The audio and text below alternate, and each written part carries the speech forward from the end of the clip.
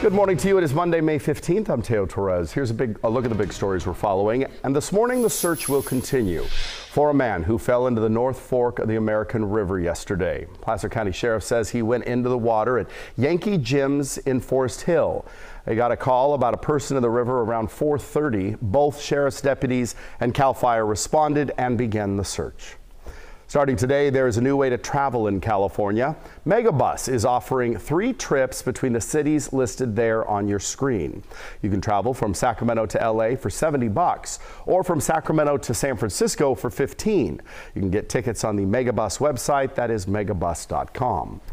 And today is Peace Officers Memorial Day. This year's National Memorial Service for Peace Officers will be held at the U.S. Capitol. It honors officers who made the ultimate sacrifice. This year is expected to be the largest service in its 42-year history. As a result, extra security will be in place. Attorney General Merrick Garland will deliver the keynote address. It gets underway around 9 o'clock this morning.